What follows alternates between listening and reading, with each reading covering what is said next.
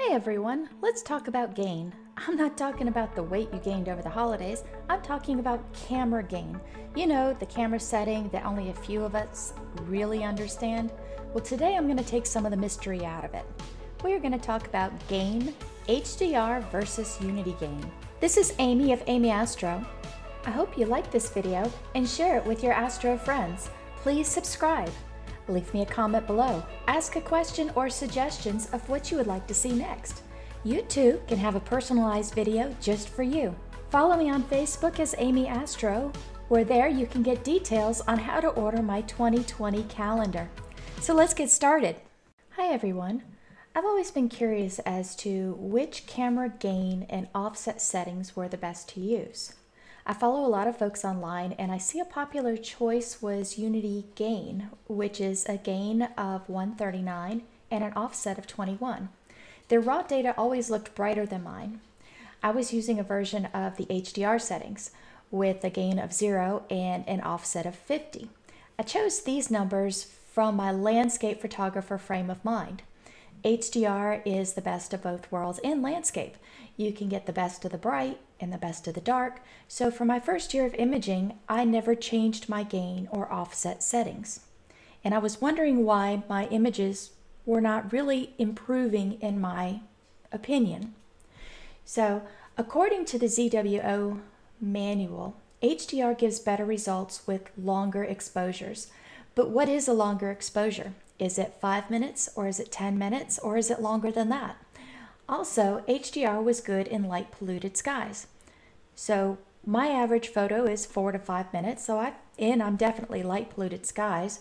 So I figured maybe that was the right way to go. Now, unity gain, the manual doesn't say too much about those settings, but many folks are using them with incredible results. So back in September, it looked like I was going to have a couple of clear nights in a row. It was a good time to test and compare both settings. On each night, I took 40 4-minute subs on hydrogen alpha, oxygen 3, and sulfur 2 at -10 degrees Celsius. And I processed them side by side until I had a single stacked image for each night. What I noticed was, first, the raw data on the unity gain appeared to be much brighter. And this is my unity gain version right here. And you can see that it is definitely much brighter. But the HDR appeared to have greater contrast. Both images are good, both images are usable. See, and if we zoom in on each of these and just take a closer look, let's zoom. And you can see them here at the same size. They're both good images. This one has a little bit more contrast in it. You know, you can see right here in this area versus over here, but this one's brighter. So now what I needed to do was to do some research as to what the numbers meant. And I found several great articles online, and I'm going to show one to you here. And it's one that was written back in September of 2017, and it's a fantastic article. I'll post where you can find them down below, as at this time my links aren't exactly working, but hopefully they will be soon. And someone in Cloudbreak Optics, let's see, it's a John Minnick, he wrote 5 articles breaking down an image from pixel to pixel. And this is definitely a must read for every astrophotographer out there. I found it extremely eye-opening. But I'm going to paraphrase this article to some degree. And let's see. They point out that each image is composed of an array of pixels that gather incoming light and converts the information into an image. Well, we all kind of know that. And each pixel should be thought of as a well or bucket. So picture this as one pixel, okay? And they use the analogy of leaving a bucket, which is what we're going to call that pixel now, outside overnight during a light rain. And over time, that bucket is going to fill with raindrops. Now the raindrops are actually going to be our photons, and Each bucket is a pixel. So imagine the rain is filling this bucket here with photons. We are gathering our light. All right. In astrophotography, we gather photons, yet a pixel is based on a collection of electrons. Now, if you leave your camera shutter open for, let's say, 4 minutes, and you gather 4 minutes worth of electrons in each bucket or pixel, and then at the end of 4 minutes, the bucket is then drained and ready for the next frame.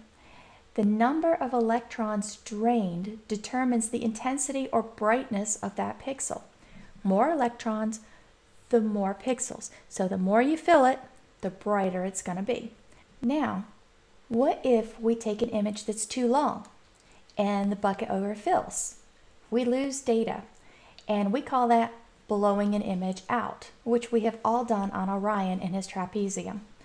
So we need to find the perfect image length to get the electrons to the top of the bucket, but not to spill over the bucket. And keep in mind that all of our cameras have a different pixel size from the manufacturer, so we all have different bucket sizes, and they fill up at different rates. And with the different bucket sizes collecting different pixel sizes, you want to select a camera that has the best quantum efficiency. Now, this is something I didn't know about and just kind of glazed over this one thing, but the quantum efficiency is the QE value of our camera. And this is how effective the well, or our bucket, is collecting electrons. And you want to aim for a camera that has the highest QE value. Well, my ZWO ASI 1600 monochrome camera has a QE peak size of 60%. So the bucket, I can only fill up to 60%. The rest is just wasted space that the efficiency of the camera just won't allow me to do anything with it. Let's jump ahead to their part 3 of the article. The bucket can also be shortened. So when we shorten our bucket, that is because we increased our gain, or also ISO if we're working with a DSLR. And a shorter bucket can fill faster. Well, that makes sense. It doesn't have as much volume as this other bucket does. So your camera specs will tell you what your pixel full well depth is. And for the ZWO ASI 1600 monochrome Pro Cool, that full well value is 20,000 electrons. So the most that I can get into this bucket is 20,000 electrons. And by increasing the gain to this bucket, I am shortening it and I'm allowing fewer electrons to fill it. This also means that a longer exposure could blow out an image by overfilling the bucket faster and wasting our data.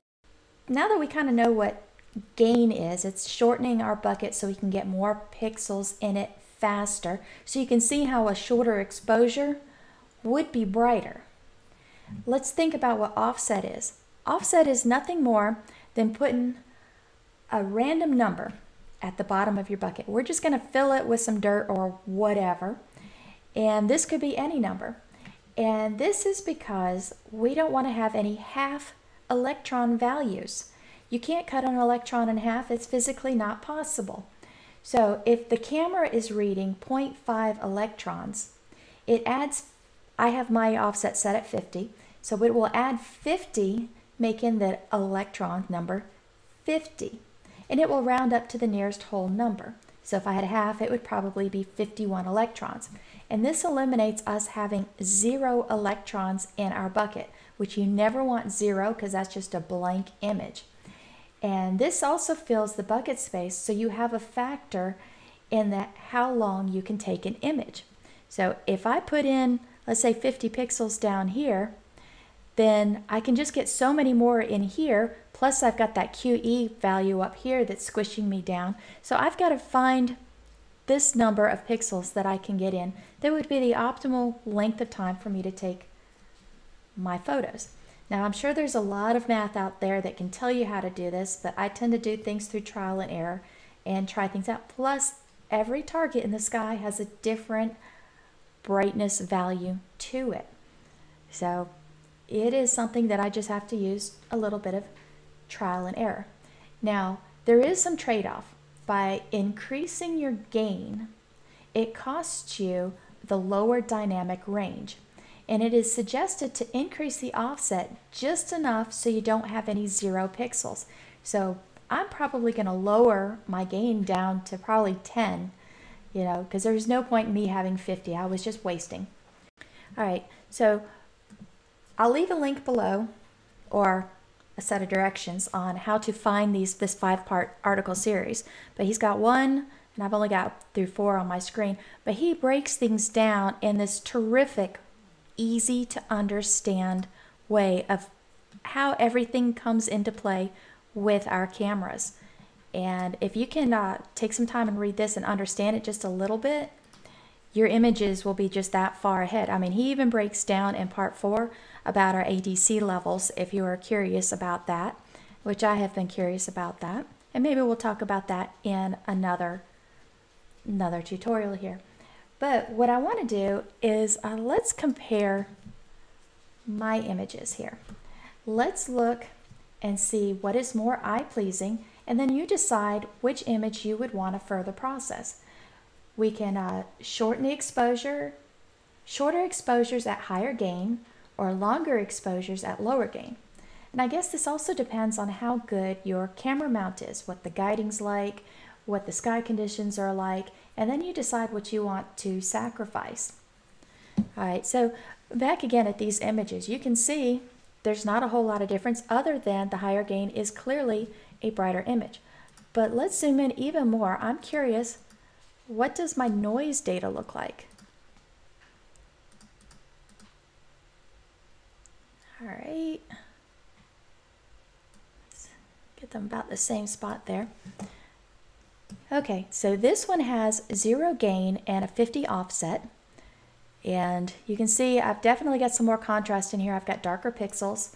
I do have one hot pixel there. And over here, this image overall quality tone is definitely brighter. And I am not really seeing the hot pixel that I've got over here. Let's see, that because it's brighter, my stars are a little bit more, they're a little bit more defined. So that looks good. But let's go now, and I'm going to shrink these up. And I have taken my hydrogen alpha, oxygen 3, and sulfur 2, and I have processed them up to this point, where they are now a single image combined as sulfur, hydrogen, oxygen as the basic Hubble palette. And they have been, let's see, they've been color corrected. They've had the automatic background extraction done to them, and they've had the, I think it's the SNR, where it removed the green cast of them. And both images actually look really good. Now, the 0 gain one does have a reddish tint, but I think that'll go away with some further processing. But both of them have a little bit of just a brighter edges around here. But let's just concentrate on what's here in the center. Let's zoom in just a little bit. Now the one with the gain at 139 and offset of 21, that looks really sharp. And this is just 40 images at 4 minutes long, taken inside the city limits. So basically this is my backyard. And we've got this one over here, both the same size. And what I see here is some more contrast. So I've got some darker, more definition in this image over this image. But this one is still fantastic. So I'm at a toss-up. Which is going to be better? So I guess this one is going to be left up to you and your camera as whether you want to go with no gain or some gain. Some gain will make things brighter for you. No gain will make things have more contrast. I think if you had more time, whether it be a longer exposure or more hours worth of taking images, you could really make this HDR version pop out really nicely.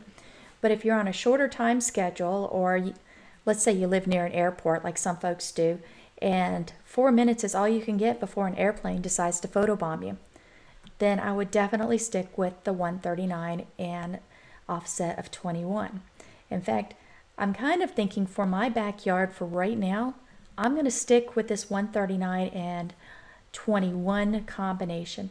But when I go out to my dark site, I'll probably switch over to this HDR version, which is the gain of 0 and an offset of 50. But I'll probably drop my offsets now that I know what they are down to about 10. So that's what I've got for you today. I just wanted to show you the difference between two photos taken at two different gain settings and give you a little bit of a background of what gain and offset mean. It was definitely an eye-opener for me because I really didn't understand the concept. I can say that I definitely wish that I had read this article before purchasing a camera, because now there's other qualities that I want to consider, you know, like this QE value. Was new to me, and how big the full well depth is for the cameras. Now, all those camera specs are found on the manufacturer's website, and you can pull them from there, and yeah, that's it. I mean, just run with it, and this is your personal opinion. Yeah, so take a moment, check out Cloudbreak Optics, read their 5-part series, and stroll their blog some more, because there's a lot of really great articles in there that I'm going through systematically and reading them all, and they are written in a way that anybody can understand them. I mean, if you start at part 1, if I had started at part 3, I would have been in deep trouble trying to understand the analogy, but using the idea of having a bucket and raindrops, that just totally worked for me and helped me understand it. So I'm grateful for those articles. So you decide which gain works best for you and run with it.